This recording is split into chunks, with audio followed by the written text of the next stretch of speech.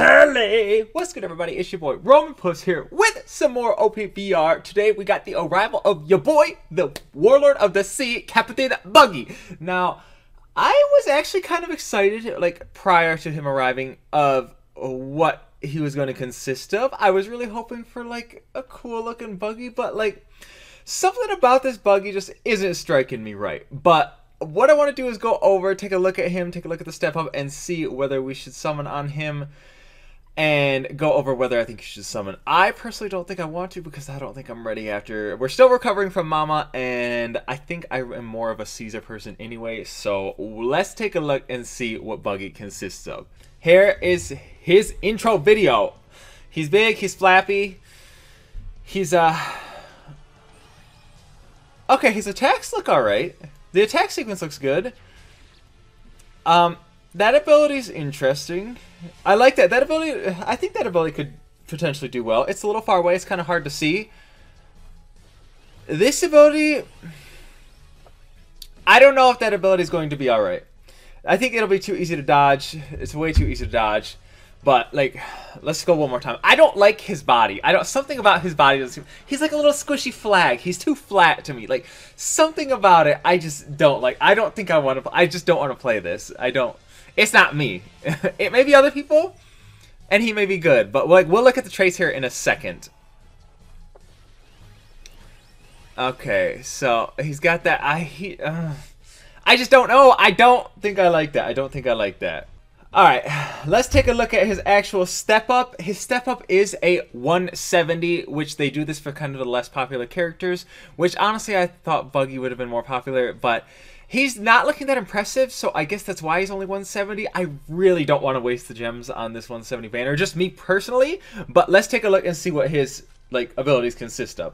2173 attack, okay, that's pretty, like, solid normal attack here, like, that's fine. HP is pretty good. And defense is like right around the same area. That's like fine. Chop Chop Double Cannon. Let's look at the damage on this. Long range, multiple hit. He does multiple hit. Keep that in mind. Acquires speed debuff effect at level 5. That's really not that useful. You're an attacker. I mean, I guess it's useful if you don't one-shot them there. Skill attack, you can hit 2 times, so that's a total of 660 damage. That is not bad. It's not the greatest, but it's not bad. But it's only 23-second cooldown, so that's really solid. If you put yourself with a 20% CDR, you'll put yourself at about, what is that, like roughly 18-ish, 20-ish, somewhere around there, somewhere around that seconds, if my math is right. Next up, Sky Rush, a long-range charge attack. You know how we feel about charge attacks. They're usually not that good. Continue to do short-range multiple hit damage with a skill button held down with a high critical chance. The attack ends for a certain period of time and ends with the skill button is released. You are able to move while holding down the skill button. That's actually kind of fun. You can have a max of 10 hits. Skill attack 55. So there's the initial hit when you swoop, and then you spin. You can hit for 55 times 10, but you really won't ever hit that 10 times. It's still only 31-second cooldown. That's pretty solid. When attacked by an enemy, 50% chance to reduce damage received by 20%. Okay, I really don't care for those like traits, so those are kind of meh to me, but they can come in handy. When attacking an enemy, you get bonus 30 damage on the enemy's treasure. That's usual per each attacker. When dealing damage 6 times in 10 seconds, create a trait area for 10 seconds. When you or an ally enters the trait area, boost attack for 20%, 10 seconds, and recover HP by 15%. So it's like Sengoku's, but it's an attack buff instead of a defense buff. I like that. So you need to deal damage 6 times in 10 seconds. That's kind of a little trickier. Maybe your skill 2 will help you get that up, but that's actually really interesting. I really like that. That's kind of cool. That's spicy. When your strength is more than 70%, reduce damage received by 30%. Okay, nice. When your team has more treasure secured, boost the cooldown reduction speed of skill 2 by 50%. Okay, that's fine. So when you're ahead, you actually kind of bamboozle. So kind of like Boa Hancock in a way. And then the character boost.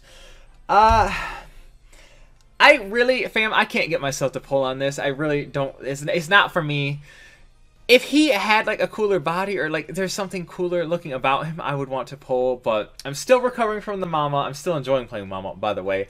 But I don't think this Buggy's for me. Do I think you should summon? He looks like an alright unit. He's honestly kind of looking like another version of like another Luffy Taro. Like Luffy Taro has not been like anything crazy special, but he's an alright unit. I honestly think that's what Buggy will be. I don't think he'll be anything amazing. Maybe with that attack buff, it will be insane. Like there's like a possible chance with that attack buff. So if you're looking towards buffing your team, but you got to be able to get that 6 hits off, so that's kind of trickier and may not always happen because your attack sequence is a 3-hitter, and then even if you do double attack and then do double again, they'll get knocked down, so it's only 4 hits. So you're kind of relying on that skill too, and along with the skill. So if you like attack, and then maybe skill 1, if that's even possible. The skill 1 only hits twice though, so a little awkward the way that's going to work. I think he'll be kind of tricky to get that attack buff off, but we'll see. In general, if I could say a yes or a no, I don't really think you should summon. Unless you really love this character. If you really like this character, I always recommend summoning for the characters that you love. But for me, he's only an R8 to me, so I'm not really going to summon, and that is all. I don't really care to have him in my collection. So that's what I have for you guys. If you want to summon, go ahead. Let me know if you guys summoned, how your luck was. Usually these banners are really good though. Usually you get like what you want. So you have like 4-star guaranteed, 4-star guaranteed, and then your new character guaranteed. So usually you get some pretty good stuff. So if the Caesar one is like this, it's very likely I summon for Caesar. But that's all I wanted to cover with you guys. I just can't summon. I can't get myself to summon on him. He's not for me. So with that, that's all I wanted to cover for you guys. Let me know how you feel about him, if you guys like him. I'm just not doing it, but maybe we'll do Caesar. We'll get there. So let me know if you guys got him, if you guys like him. Hit me up and let me know how you feel about him. But with that, that's all I have for you guys. I hope you enjoyed the video, and I'm your boy Roman Puss, and we're gonna be taking off. Yeah, peace, beautiful people.